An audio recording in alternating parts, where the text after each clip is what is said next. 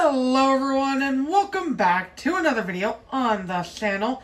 And in today's video, we will be taking a look at Endurance Racing Michael Rotor from the 2021 Cars Diecast line. More specifically, the Walmart exclusive Radiator Springs 24-hour racing series, aka the Endurance Racing series. This release is pretty cool. I unboxed it in my Giga unboxing video a while back, and I just gotta say, I love the colors of this guy. Getting right into it, we'll go over his color shift, which is a kind of like a light blue to like a light purple, and it looks really good in my opinion. The light purple kind of reminds me of something like a vinyl toupee / tank coat racer. It looks really nice. With the Zeen blue and then the orange accents. It looks really nice. Obviously, this is a non-canon diecast, so there's nothing to compare him to in terms of on-screen accuracy, but we'll compare him to his other diecast in just a little bit here. But first, let's go over his decals, because, you know, the Endurance Racers tend to omit certain decals sometimes. So, starting on the front, he does have all of his decals here, the headlights, grille, the vents down here. His expression, he's just kind of pissed off. Neutral, pissed off expression, you know, typical for next gens. On the hood, he's got Zeen here, orange, kind of stripe going around the hood. And the VZ, which is present on his normal and beach racing diecast, on the hood is not present. Moving on to the roof, he's got the number 39. A stripe going down the roof concurrent to it, and one starting after it. So you still get the asymmetrical stripes up there. And on his spoiler, he's got the RS 24 Hours logo with the stopwatch / speedometer on his spoiler. Onto the side, his rims don't have the silver rim trim that his normal release has. And I'm fairly certain he's missing a lot of other decals too, which we'll get into in a second here. Also, pardon the background noise. If there's wind, I apologize. It is very windy where I'm at right now. Anyway, contingency sponsors. Piston Cup, Combustor, Carbon Cyber, Synergy. Very clear and easy to read. Good on Vietnam for that.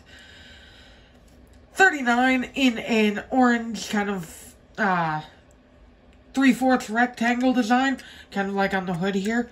With Zeen VZ on the side, next to it. And not much else to talk about. I mean, he's got a gas cap there. But other than that, not much else to talk about. Besides, of course, his arrow indicating the pit crew where to lift him up at, and his exhaust.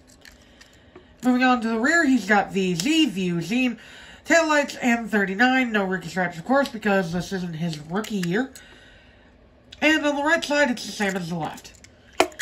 Now, that about sums it up for the Endurance Racer, but let's get the normal Thailand version in here to compare. And right off the bat, on the sides, he's missing all that decaling back here, which is understandable because it's all over the rear bumper, you know. He's also missing the decal right here on the sides of his top. These dark, like, turquoise decals back here, they're not on the Endurance Racing version. And as I said, the VZ on the hood is not present. His contingency sponsors also change colors from blue to white, which is pretty interesting. I like the white ones more, to be honest. Also, it looks like he has, like, this kind of slightly darker stripe going down the bottom here, which is not present either. The rear bumper, basically the same, minus the rookie stripes. Spoiler is obviously different. You know, Zeen here, RS24H here. The stripes on the roof are fine. There doesn't seem to be anything missing from this part of the roof. Just over here on the back. And as I pointed out before, the hood, right side, same as the left. And real quick, let me just get all three versions of Michael Rotor I have, which includes the beach racing version. And they look pretty good together, honestly. Although my favorite is definitely the Endurance Racing version, just because of how cool the color shift is. From the blue to the purplish pink color, it looks really good.